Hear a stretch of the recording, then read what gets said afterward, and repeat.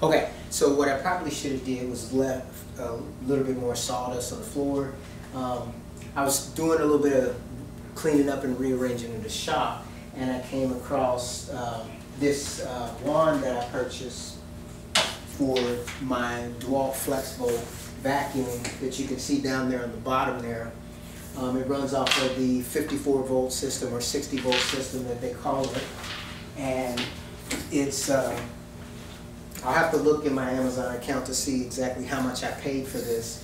Basically, you get this portion here, right? And then comparing that with the Festool option. Let's take a little bit of a look at them. Let's get the camera over here. All right.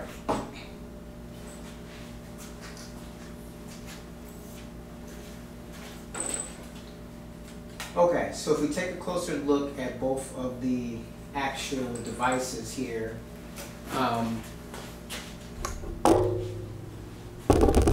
let's see here. So what we see, they're about the same length. Well, the Festool is just a little bit shorter. All right.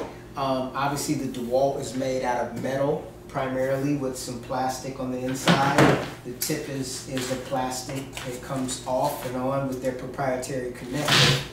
And the tip, the brush of it, let me get a look at that, is it's got the kind of a box joint type of form as well. It does not say it's Dewalt branded or anything like that. But as far as build quality, right off the bat, I would probably go with the Dewalt on the actual wand itself. Now, this one does not have any kind of a ventilation like the Festool. The Festool has this ventilation portion here. What else can I say about it? Obviously, this one seems like it'll hold up better over time. This one is composed of, let's take it apart, of the 4 pieces, 5 if you consider this connector piece here. On the flip side of the Festool,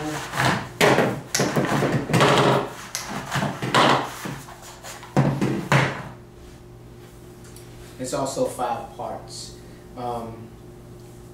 The Festool, obviously the handle part, let's see here, yeah, the handle part is just one unit. You don't have to worry about, well actually, it looks like this portion here can actually click out. There's a little notch in there, or it unscrews, one of the two. So this probably can be replaced if you needed to replace it.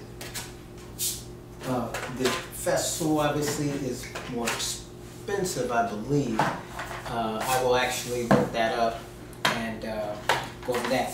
Now, comparing both of the heads, if we look at them here, so this one here, it's got the little box joint portion. It's got wheels to help it roll and a brush along the back. The Dewalt, it also has wheels. They actually look very comparable to one another. I would say that the Festool is a little bit bigger in the vertical area here, and as far as the width is concerned, they're pretty similar. Actually, the Dewalt is probably a little bit wider this way because there's some bars for the wheels here.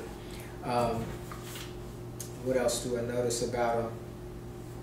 The bristles are taller on the Festool, and the wheels seem to be a higher quality, or they at least appear to be. I mean, they're both plastic, but the diameter of the wheel looks a little bit bigger on the Festool as opposed to the Dewalt. Would not be surprised if these came from a similar factory, but as you can see here, this one rotates down here, and this part is stagnant, whereas the Festool rotates up at the hub. So, yeah, that's the design of both of them there. And so let's give them a little try with small amount of sawdust that I have on the floor here, and put them both through their paces, if you will. Now, obviously, both of the accessories here, they go with the vacuum. So, as I said in the previous video, I've got the Festool CT48 Auto Clean, and then down here, let's get this one back in position. And then down here, I have the Dewalt 54 volt flex volt vacuum. Now the Dewalt, I don't expect it to be as powerful as far as suction in comparison to the Festool, because the Festool is actually, as you say, as they say, mains powered. So I don't expect to see the same kind of power coming from the Dewalt, but we'll see. Now, let's go ahead and get it connected. So the Dewalt has a proprietary connection. Let's see if we can get a closer look at that. And it just goes on, and then you twist it to lock it. All right. Push this back over here. Now, obviously, I have it on a, this is a T-stack here, where it has some Versus stack because they're compatible. But this mobile base is a separate cost. This is the Festool vacuum, and then I've got, you know, some Versus stack, T-stacks, and so on and so forth going up. But you could see similar functionality when you come to having, you could put extra sustainers on top of the Festool as well. Now, the one benefit of the Dewalt that I would put over the Festool, which, I mean, I guess you can kind of, you can look at it a couple of ways. Prior to this year, Festool did not have a battery-powered dust extractor. They have changed that now, so they do have a few battery-powered models.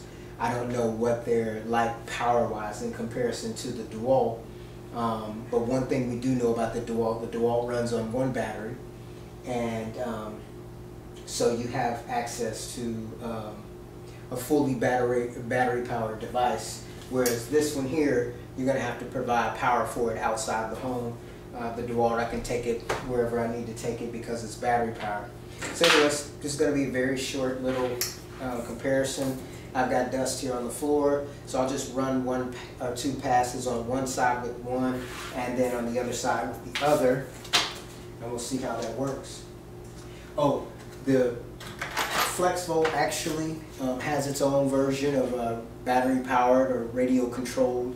I don't think it's Bluetooth, I think it's some kind of radio, but I can actually activate the vacuum. It has to be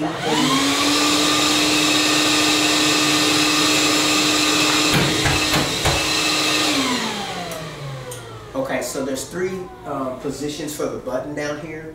You can have it on all the time, or you can have it off, or you can have it in the radio control mode.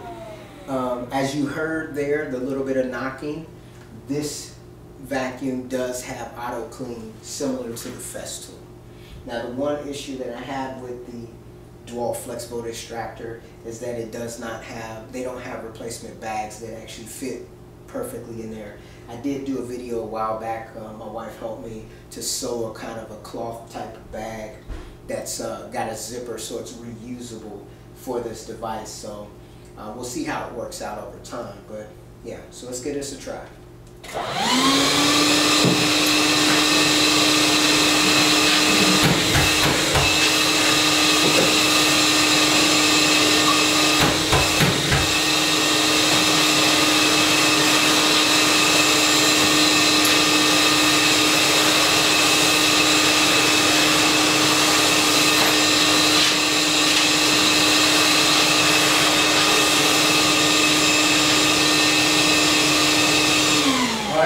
So, I mean, it did the job.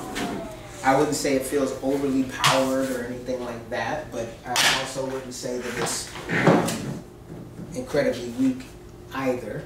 Let's go ahead and use the Festool and see how that works. Obviously, Festool, I have the Bluetooth, so I have the button to power it on right here.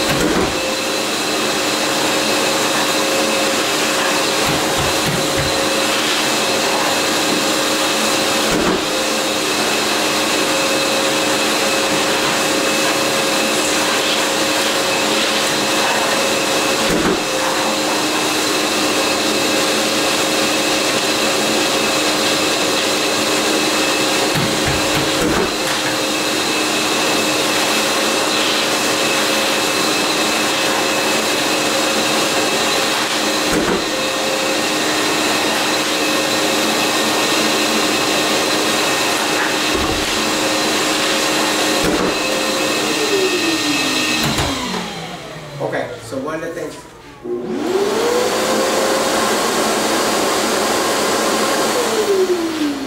things that I noticed right off the bat, the Festool obviously has more power, more suction. The Dewalt did fine. The Festool obviously also has a longer hose, so that's a benefit. The actual HEPA filter, the auto clean, you can actually kind of feel it more with the Festool. It's a lot more powerful. The Dewalt just seems to be like more of a minor knock. But anyways, it's auto clean for both of them. It's just a short little video comparing the two vacuums, one to another. As I said, I got the Festool one because I'm using it quite often in the shop. The Dewalt is great for just being battery powered, and for the most part, because I'm working with the 110 volt shop, that's why I have a lot of my tools being battery powered. So I was going down the pathway of getting the Dewalt Flex Volt, because it actually goes with the Dewalt tools. It actually connects to them all. I've tried to put in a longer hose, or basically run a separator with the Dewalt, and I'm losing a whole lot of suction. It still works, but it's not nearly as effective as using the Festool. Now, of course, there's no technology. All I did was basically cut open some holes on a Versa stack and